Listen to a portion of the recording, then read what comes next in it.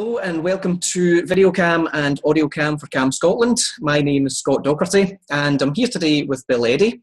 Bill is president of the High Conflict Institute, which, although based in San Diego, provides conflict training for individuals and professionals around the world. Bill is a mediator, a family law specialist and therapist, but foremost is known as a true pioneer in the development of simple techniques to manage high conflict people in various life situations, including separation. So welcome, Bill. Thank you very much. It's good to be with you, Scott. Brilliant. Now, much of your work appears to stem from research on brain development and how the brain acts or reacts in a time of conflict. In your hugely practical book, So What's Your Proposal? You mentioned, for example, that in the face of conflict, without our realising it perhaps, the amygdala part of the brain can shut down the logical problem-solving part of the brain in less than 1/100th of a second. And I was wondering if you could expand a little on what's happening there.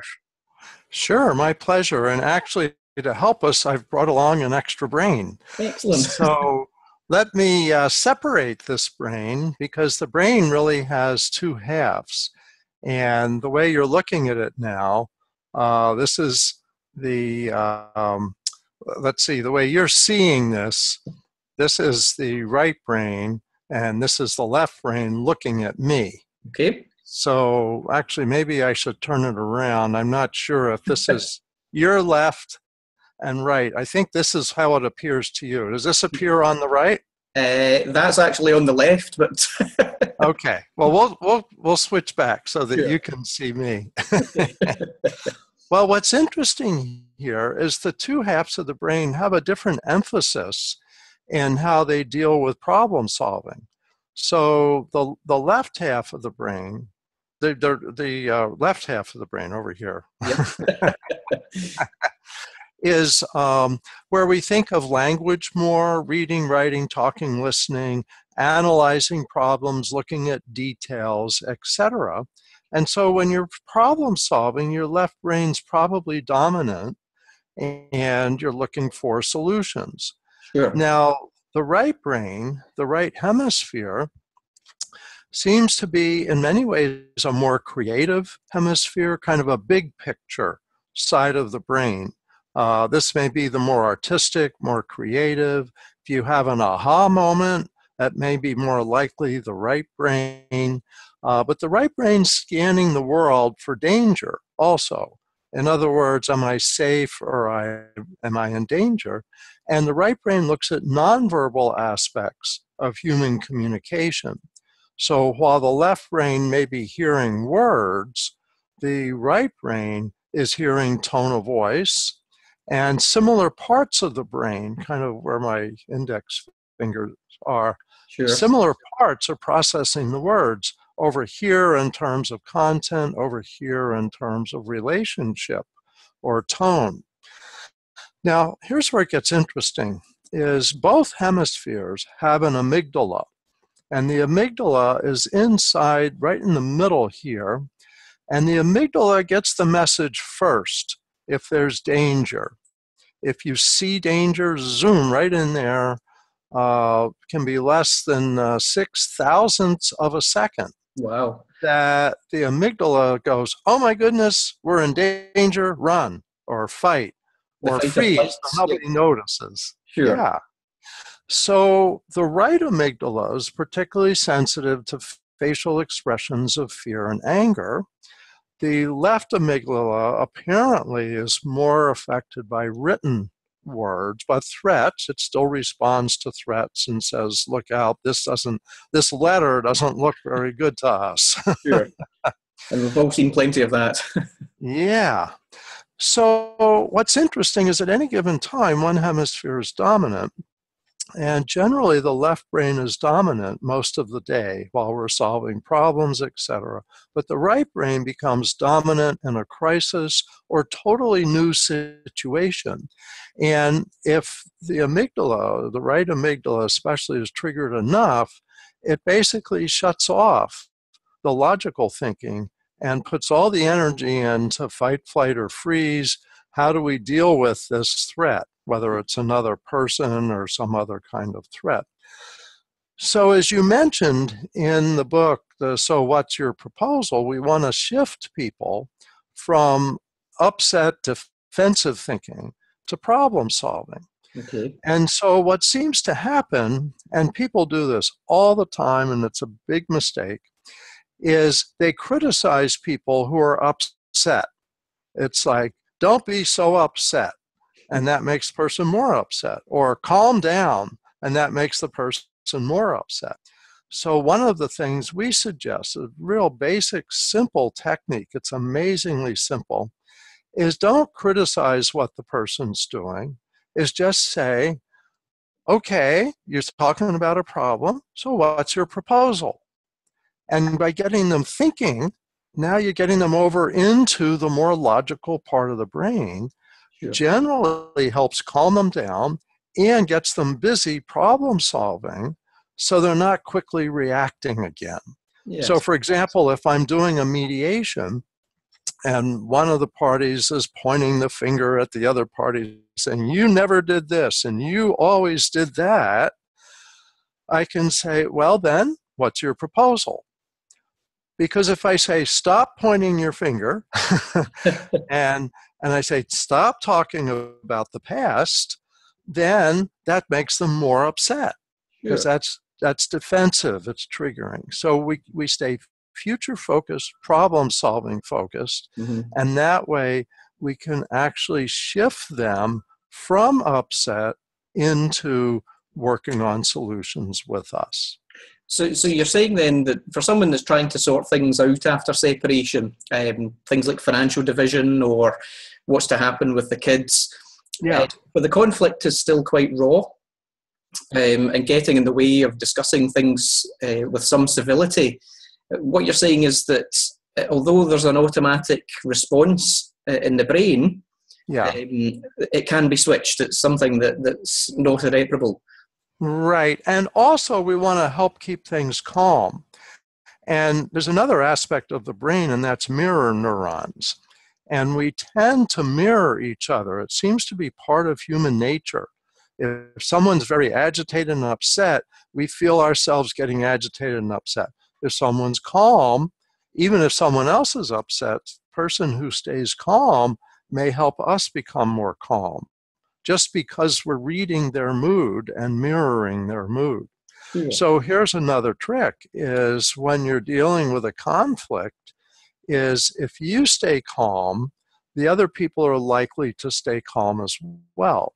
And if someone's getting agitated, but you're staying calm, don't mirror them, and they'll generally mirror you. Yeah. And I've seen that over and over again in disputes, especially in mediation, that people that are getting upset, if I can stay calm, they kind of get tired of being upset. Yeah, that's right. That's right. And it's interesting. It's a different way of looking at it, because a lot of what we do as mediators, you tend to think, oh, well, it's personality. But what you're saying, it's a bit more primal than that. And I think you'd mentioned before that there was an experiment done with, was it monkeys, and what was happening during the break? Yeah, that they really discovered mirror neurons, because monkeys, that they were trying to find where in the brain were the neurons that triggered certain hand movements. And when they weren't doing the experiment and the researchers were taking a break or something, they were picking things up and the electrodes were buzzing or sounding an alarm. And that they've started realizing they're watching us, but when they're watching us, they think they're doing the neurons, the mirror neurons are acting as though it's the monkey doing it. And they've realized then with humans that it's very similar, that we really tend to mirror the behavior we see other people doing, which is part of our very social DNA, I think. Yeah. That we're really, this is how we can work in large groups, because we synchronize with each other. Sure, sure. And do you think when you say large groups, do you think that's why mediation, for example, works? I think so. And interestingly, why more adversarial processes make people more adversarial. Because they're, And you see conflict, and you're mirroring. Yeah. yeah, and it's interesting because I've worked with mediation for over 30 years. I've worked in family law for over 20 years as a lawyer.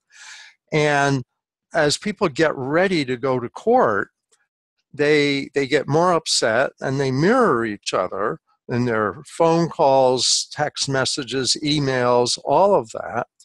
And because court often takes a long time getting into court and then finishing, a couple may spend a year learning how to be angry. And in mediation, they may spend, maybe weeks learning how to make proposals and how to listen and how to talk to each other. Sure. And the biggest impact of this, of course, is on the kids. I've had many cases where by the time a big decision is made in family court about the parenting plan, the parents can no longer talk to each other. They're just so upset. And in mediation, seeing people sometimes shake hands, sometimes give each other a hug after they're done, it's just beautiful to me. Yeah. But it's not easy because we're taking the same people that are used to going to court and trying to help them calm down and communicate. Sure. So what about people who are already used to conflict? Separation of itself, of course, creates conflict sometimes. But what about those people who might be thought of generally, even before the separation, as high conflict people? In other words, perhaps because of the way they've been brought up, then they perhaps find it more difficult to make that big shift that you've referred to in the past. Can conflict management still have a reasonable effect on people like that? Well, there's really a range, I think, of possibilities. So I was a therapist doing child and family and couples counseling before I became a family lawyer. And a lot of the things I learned to help people communicate, it really was getting people to practice and getting both people to work together. Yeah. And in many cases, there'd be one person working hard and another person kind of sitting back going, no, that's not good enough. And so, in doing couples counseling, it wasn't uncommon that one or both people say, this just isn't going to work for us. We need to go our own way. And so I think it's worth trying all of these techniques in a relationship. And in fact, I encourage people, try doing your end of the relationship in new ways, then see how the other person responds. And if they become more flexible and communicate more calmly, etc., then maybe you can make the relationship work. And if they're just really offended all the time and they're angry and they're throwing things and they're swearing at you and it's always all your fault, Yep. it's not a healthy way to live, and most people don't live that way in relationships. So maybe it is time to move on. Sure. So you've mentioned before that although emotions are contagious and can lead to a cycle of what you call defensive reacting, logical thinking and mirroring is also contagious. And thinking of mediation then, you've also described before how a mediator effectively can act like the corpus callosum of the brain, in other words, a bridge between the defensive reacting and the... Let me just point that out. That's Sure. this bridge part here that helps them connect. That's so right. You're right, the corpus callosum. Good. Yeah, and I thought, right too. excellent. And I thought the imagery of the mediator effectively acting as that bridge was quite potent. So I was just wondering if you could explain how that works in mediation, how the mediator can make that bridge. Well, I think that when people are reacting, see, in many ways, so they're upset and not thinking much, is first of all the mediator staying calm But saying something, I call it an ear statement that shows empathy, attention, and respect, tends to calm the right brain. So I see how frustrated you are. I want to understand and listen and really pay attention. And I have a lot of respect for your efforts. Those are the kinds of phrases and the kind of tone of voice the right brain likes to hear, and it calms down. But then you need to focus people on tasks, on problem solving. So you're getting them from here over to here. That's why what's your proposal seems to work. That's why writing lists seems to work. When you're writing a list, you're really in your left hemisphere near the problem solving parts. And the brain is fascinating. It's very efficient. So related tasks seem close together. So all the fight or flight and run parts in the right hemisphere seem to be close together. And then looking at logically analyzing things in details, etc., in the left hemisphere. Sure. So that's how they work together. Yeah, it's interesting. And as you say, the bridge between them, it could be switched so quickly. Yeah. What's amazing to me is to see people discussing finances or parenting schedule, and suddenly one of them's outraged, and I can almost see their right brain hitting the ceiling. And so I realize I need to say some calming statements rather than, calm down is, wow, that was pretty upsetting to hear. Let's talk about that a little bit so that the person feels that I'm with them, not against them. And yet the other person also needs to see, and I need to have eye contact with both and say, now, let's talk about this. I think we need to talk it in more depth. So let me give a little explanation and then let's see what you think. And while I'm explaining, people's, are calming down a little bit. Sure. And that's a tip also for mediators is when things are getting agitated, give an ear statement, empathy, attention, respect, and then explain something, give some education about the topic. And while you're talking, it gives them a chance to breathe. Yeah. I might mention I actually have a 3-hour demonstration video of using these techniques that I call New Ways for Mediation. So if anyone's ever interested in seeing people yelling at me, that's something we have on our website. Yeah, it really is fascinating to watch, and I would certainly recommend that to those watching or listening. A common issue, though, that we come across in mediation, you may have seen this yourself, is where the parties are making good progress, lots of ear statements and empathy and what have you, during the sessions. But it's the in-between that perhaps gets in the way. In between sessions, and there's perhaps email or letter communication that sets them back a little. And I'm wondering if you could talk a little about your BIFF response and how that might help.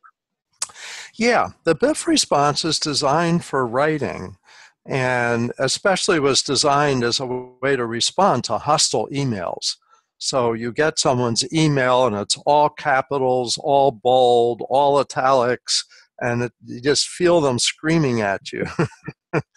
And so you type back something that's brief, informative, friendly, and firm. And that's it. It just keeps it contained because people write pages of explanation. You've overreacted. Let me tell you why. And that just triggers people more.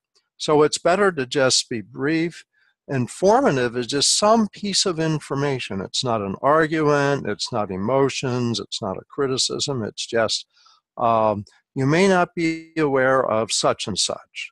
And that often helps calm the conflict. It's friendly in that you say, thank you for letting me know your concerns. Here's some information.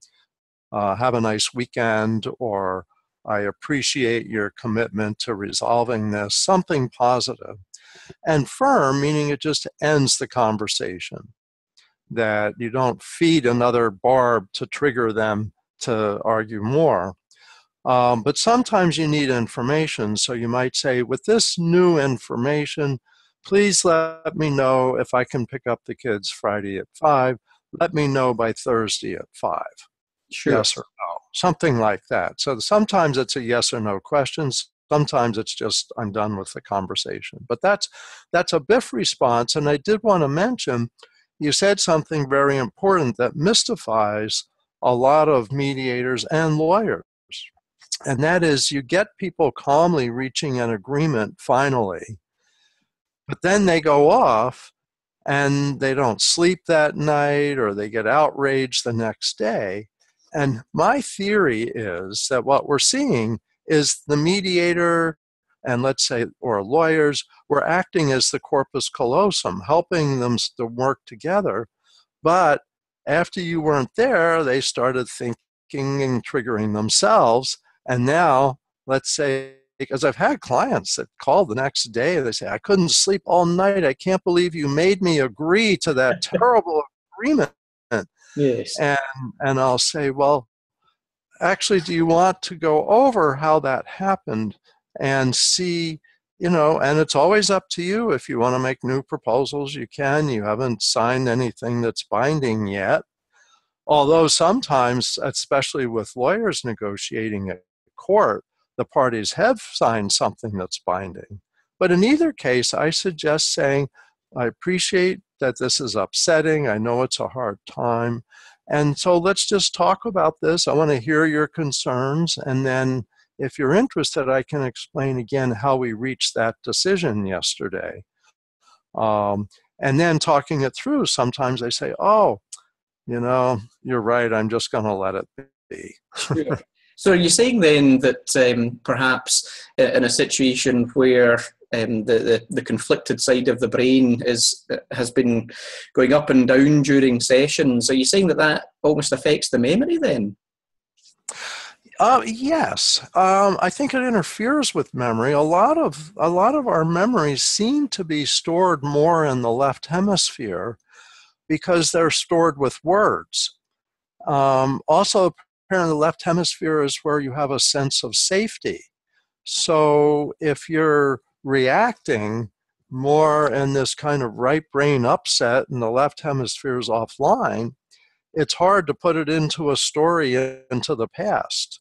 And the right brain seems more focused when it's defensive on the present. Yes. And the left brain's where you have more looking at the past solutions to apply to the future. So that seems to be part of the problem, that people can't remember. And I've been in court many times as a lawyer, and I've walked out of a difficult hearing, and my client has said, Bill, what happened in there? I don't remember anything, because they were so triggered and defensive. So it's good to know, and sometimes mediators send notes in between sessions. I don't usually do that, but occasionally on request I do that. But sometimes it helps just to summarize at the end of a session kind of what we've done and what we need, what are we going to address next time. And I often tell people, think of 2 proposals for each issue that we still haven't resolved, so that you can come in with some flexibility. Yeah. You mentioned 2 proposals in, again, your book, So What's Your Proposal? You talked a little about why 3 proposals might be a better idea. Is that? Well, what I do with the clients is I ask them to think of at least 2 proposals in order to get away from just having one. Sure. 3 would be even better. But if we as professionals say, well, here's some options that other people have tried, you want to say at least 3 so they don't get stuck.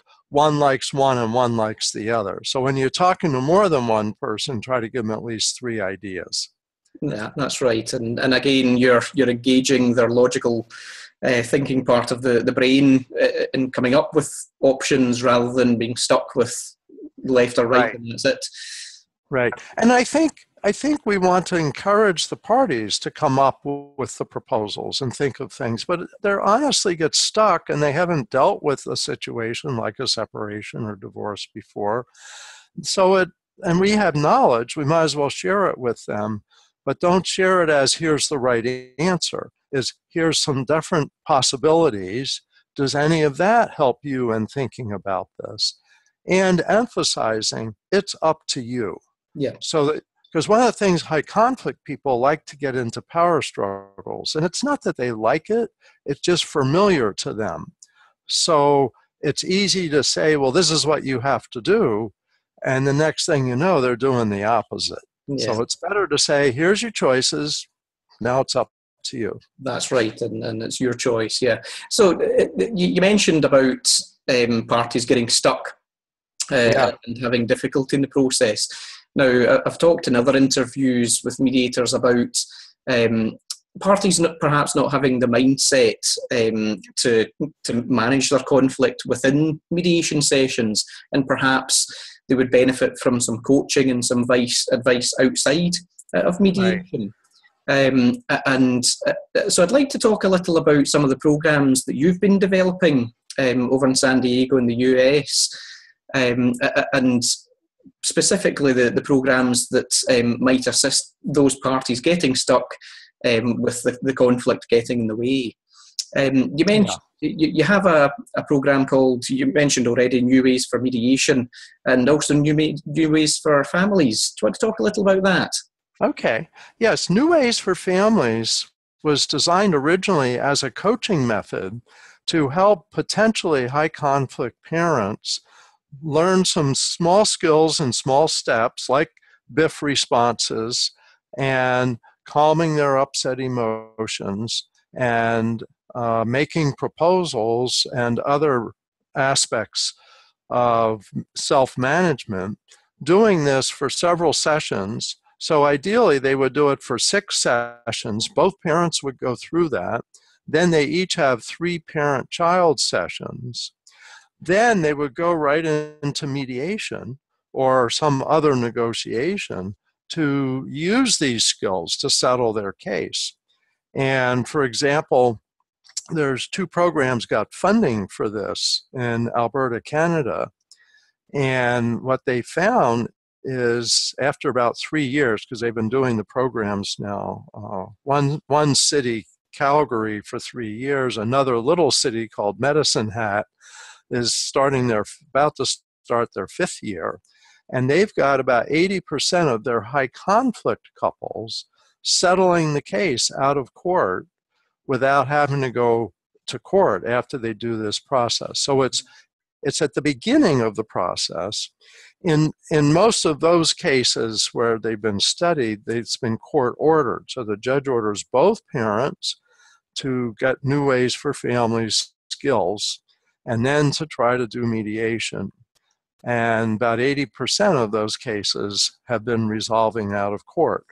So it helps if people have that preparation and then quickly go into mediation. I mean, those kinds of skills can fade, especially for high conflict people. But it also helps if the mediator's been trained in some of these methods. That's why New Ways for Mediation is similar to New Ways for Families, and it reinforces the parties practicing more skills at problem solving rather than the decision makers doing it for them and then having them go out and fight the decision anyway, which is what often happens with high conflict people in court cases. Yes, that's right. And certainly we talked about in between sessions and parties maybe, the left side of the brain going back up again. You've talked before about where parties might be able to reduce the level of conflict enough to get an understanding reached, but then later on they start reverting to type again because perhaps they've not had any help. I take it these programs that you've developed look into that in the more longer term. Yeah, well, what we've tried to do is give people skills not only to make the big decisions, but to implement their decisions. And so as issues come up, say 3 months from now, they go, oh, I need to make a proposal. So they make a proposal, or there's a hostile email, and rather than reacting to it, is doing a BIFF response. And this is a big difference from what often happens with family courts, where a couple gets no training for skills.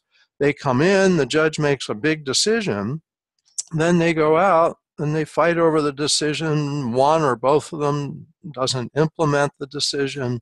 So there's no benefit. And that's why we've been able to convince some of the court systems to adopt new ways for families, because it gives parents skills that they can keep using. So that's the ideal. I want to mention, though, that we have 5 models of new ways for families now. Okay. So what I described is the full court-ordered counseling model with 6 individual sessions, 3 parent-child sessions. There's also an out-of-court collaborative divorce model for people that do a collaborative divorce team, and it's 3 coaching sessions and 3 parent-child sessions.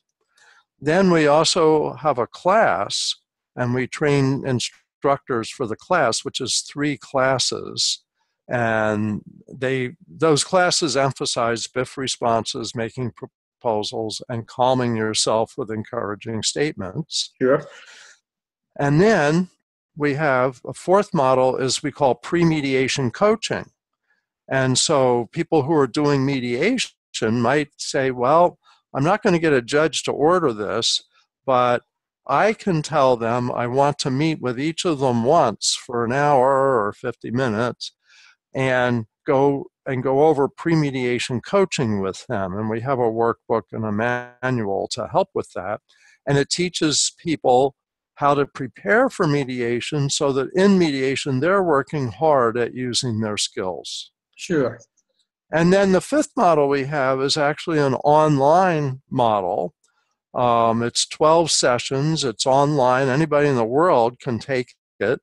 It's 12 one-hour sessions for $139 US dollars. Sure. And all of these, there's explanations on our website, newwaysforfamilies.com. But we're finding a lot of good response, and parents like the skills, and they're settling more of their cases in mediation rather than court by learning these skills. So we're happy to tell people about it. It's not very expensive. It's really the cost of the counselor, the coach, or the mediator to meet with them beforehand. The materials are very inexpensive. And even that online course, anybody anywhere could do that. You could say, look, I think it would help both of you if you would take this course right before we start the mediation. And do you think that the lessons that you're teaching in these courses, do you think the earlier the better? What is better? Do you think that the earlier that people take these lessons? Absolutely. The earlier the better. With all types of non-adversarial dispute resolution, the earlier the better. If they get coaching like this before mediation, they're going to do much better in mediation. If they get mediation before court, you're going to take out 80 or more % of people that might have gone to court. So non-adversarial approaches first is really the way it should be. And what about after mediation, where parties perhaps forget about the BIFF response and that kind of idea?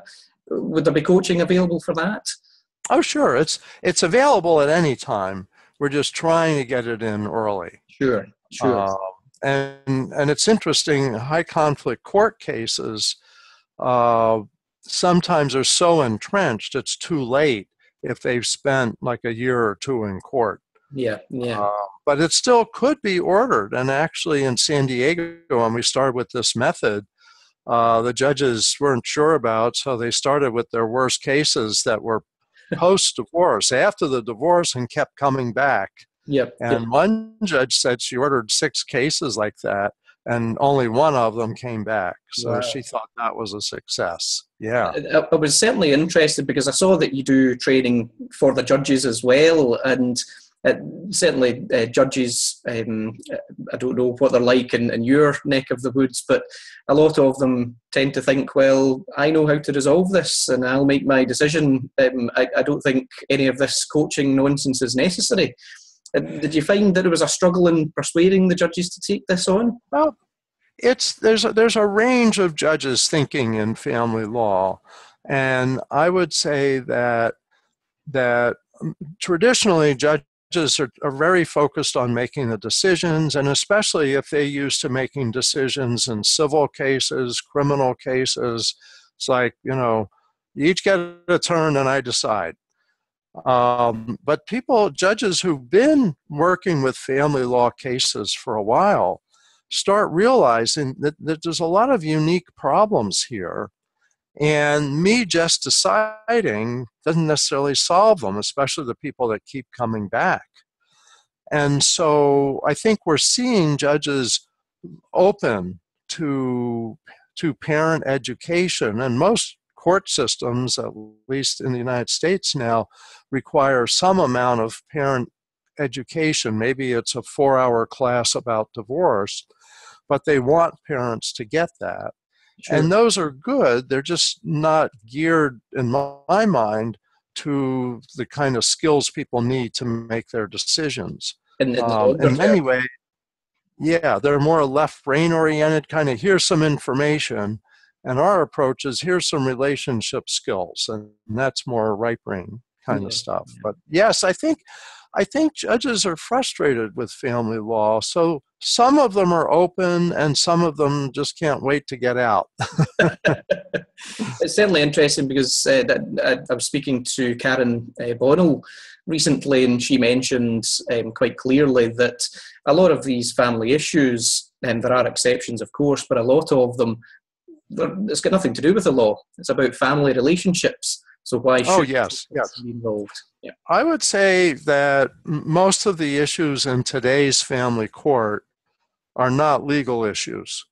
They're personality issues, family dynamics issues, and many of them are mental health issues. A lot of the people that use the family courts the most have 1 or 2 people with mental health issues, but they're not identified, so they're arguing about child support or they're arguing about holidays, when in fact, it's someone has a real problem.